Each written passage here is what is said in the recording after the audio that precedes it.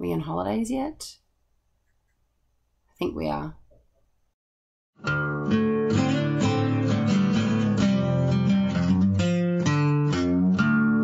Hi guys, welcome to Talk and Chalk. I'm Beck. If you're new to the channel, welcome. I am an assistant principal in Southwest Sydney and we are now on summer school holidays. We finished up on Friday just gone. There are some people in the system though that still have a couple of days to go depending on whether or not they have a staff development day. I'm lucky. At our school we decided that we would do our professional development earlier in the year with some twilight sessions, so we get off 2 days earlier. Yay! Extra shopping for us. If you're like me though, you'll find that when you finish the end of the year, you finished generally pretty tired, exhausted, but also excited because you've had wonderful activities like farewell and graduation and presentation day and fun days and all sorts of rewards and things like that.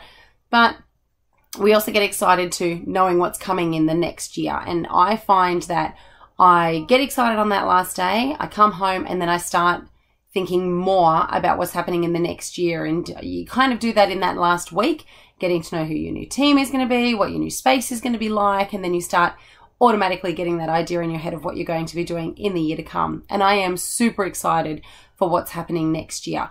I'm coming back off class. I'm going into a support role, last RFF, mentoring, team teaching, and I'm going to be supervising stage 3. I love being in stage 3. I love the units that are there. I love the opportunities for our year 6 kids and all the leadership things that get to happen there. So I'm really, really excited to be doing that. And the team that I've got next year is a wonderful group of people. So I'm excited for that too.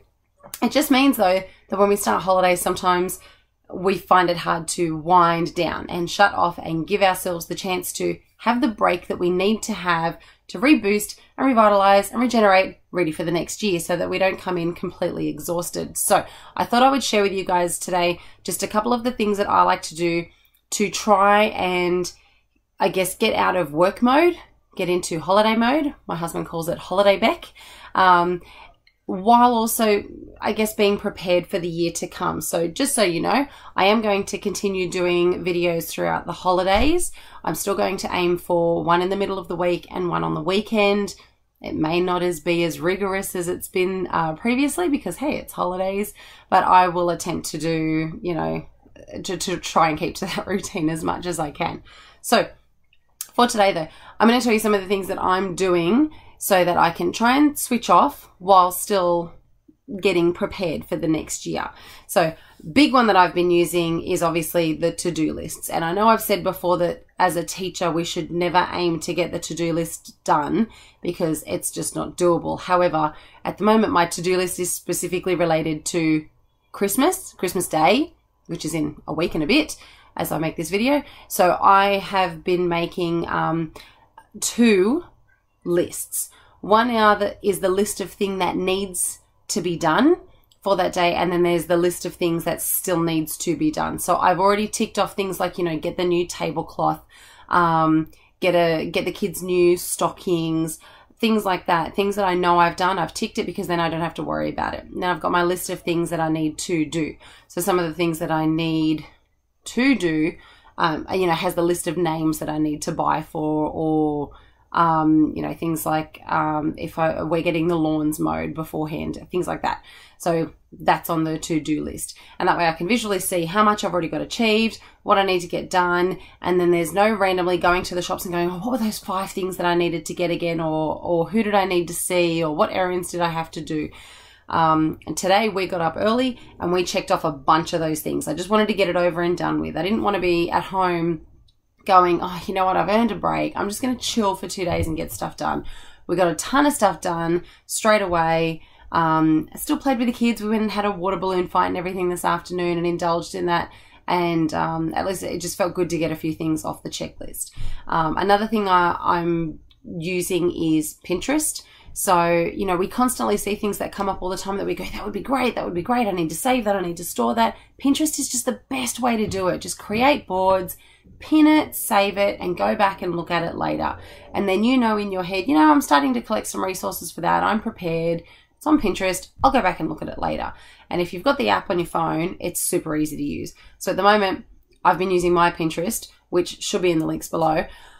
It's normally teaching stuff, but at the moment I'm using it for Christmas table decorations. This is the first year we're hosting a Christmas meal. Normally we go to the family elsewhere, but this year we are hosting Christmas breakfast for my parents, my sister, her partner, their daughter, and obviously our kids. So I've just been using it for that. But if you go on there, you'll see the other things. Obviously, my Pinterest is now going to start developing into stage 3 themed boards. So, I mean, if you're on stage 3 next year, follow along and you might see the things that I've got on there. Okay. Some of the other things that might help you sort of wind down during the holidays is indulging in something that you normally wouldn't indulge in. You know, take yourself for a massage, or go get your nails done, or go get your hair done, or go play paintball, or go do laser tag, or go bowling, or go to the movies or something. Just indulge in something to help you chill, get out of the teacher mindset, and get yourself into a bit of a holiday routine, which, you know, hopefully is pretty chilled. But, you know, I have kids, so I was still up early this morning. But, you know, instead of being in the lounge room, near the phone, near the email, ready to go for the morning, I took myself to the back porch, had a cup of tea. My son went out and did some colouring in, you know, chilled with the dog, my gorgeous Peanut, and spent some time out the back enjoying the nice cool air. Something I recommend that you do to wind down is reading something that has nothing to do with teaching. Now, every night I read. It's a habit I've had since I was in year 4 or year 5. My mum was always reading. My hubby and I are always reading. My kids love reading. At the moment, I'm not quite getting through it as quickly as I'd love to. I wanted to finish this one by the end of the year, but this is Polgara the Sorceress, which is book 12 in a series that are all about this thick. David and Lee Eddings. If you want to start off with it, it's a fantasy series. Starts off with the Belgariad, 5 books, moves on to the Malorian, or Malorian, however you pronounce it, another 5 books. And then it goes to Belgareth the Sorcerer, and then Polgara the Sorceress. If you like Lord of the Rings or anything like that, you'll definitely like these. It's a good read. But you can see I've got a stack here. Some of these I haven't read yet. I'd love to get through. This one actually, this sand one, I'd never even heard of. But if you are in the Campbelltown region, or even if you're not, travel out to Campbelltown. There is a bookshop called Bookface in the new section that's been built there. But in the aisleway leading up to it, there is an area with lounges like you would see in any shopping centre, except this one has a bookshelf on it, and it's got an advertisement for the store and a little display case, but underneath it there are shelves with books, and it says, take a book, leave a book. It's a book exchange. So I take books there all the time that I'm finished with, or the kids' books as well, because you can swap those ones around. I'm pointing that way because that's my kids' bedroom, that direction. And I picked that one up there, so I'm keen to have a look at that one. But it's such a great system, you know, that take a book, leave a book. Sometimes it dwindles out a bit, so I'll take, you know, 10 books from here and dump them there, but I might only take 1 book to read because, you know, I can go back later and pick another book. That's not a problem. But I recommend giving it a go if you're a reader and you want something, you don't want to buy something, give it a go. If you don't like it, you take it back. It's pretty good. Okay. Other ways to unwind. I'm trying to think of the other ways. You see, I'm pretty wound up. I've got a fair few bottles of wine that were given to me as gifts. Thanks, guys. That's, you know, one way to do it. Along with the boxes and boxes and boxes and boxes and boxes of chocolates that I also received. I feel extremely spoiled this year. This is actually one of the gifts I got as well from one of the lovely teachers that I work with. I've never heard of this company, Edie and Wallace. It's a Christmas scented candle that smells like mulled wine. Look at that. It really does. I want to lick it. Oh, that smells so good. But I mean, hey, if you're into scents and stuff, I plan on lighting that with my book and having a read.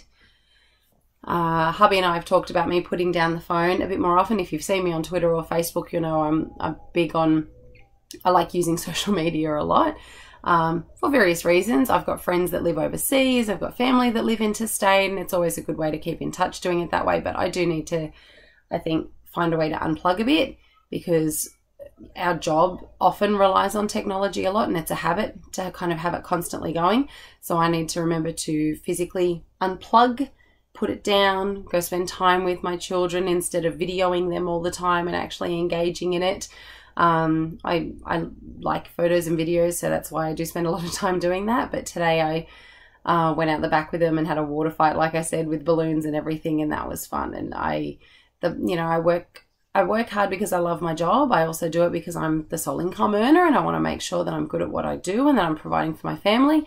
But ultimately, at the end of the day, they come first. I need to be spending time with them. So, however, that being said, I've got a massage booked in for tomorrow. So I'm going to go and get a massage and try and de-stress that way a little bit. My parents are coming soon, so I'm going to spend some time with them, just reconnecting because they live a few hours away, and just being able to spend time with them, which is really good. My mother-in-law and father-in-law are going to be moving away in January, out of Sydney. So this will be a first for us, having them so far away. Well, them out of Sydney as opposed to myself and family out of Sydney. So we want to spend time with them as well. So I urge you to all do the same thing. Reconnect with your family, find a way to chill and relax. Whether it's getting a book or doing an activity or going for a trip. We're going to Queensland mid-January, I think it is, 18th of January, going to the Gold Coast, going to the Gold Coast for a family holiday, which will be a nice way to, relax and have fun. But, anyone who's got kids knows that when you go on holiday with kids, it's not really relaxing. It's fun, but it's not necessarily relaxing. They're getting a bit older though, so I might have the chance to do that if they go to kids club. We'll see how they go with that one. But that's only a few things that I do, and I'm sure you guys have got suggestions for something that is much, much better. So if you've got a suggestion on how we can unwind and de-stress from work, getting ready for the holidays, please feel free to suggest it. Comment below. If you want to catch up with me, my Twitter, Facebook, everything is down there below. And like I said, I'm going to keep making videos these holidays. I think I've just switched off my brain. That's just evidence that it's working.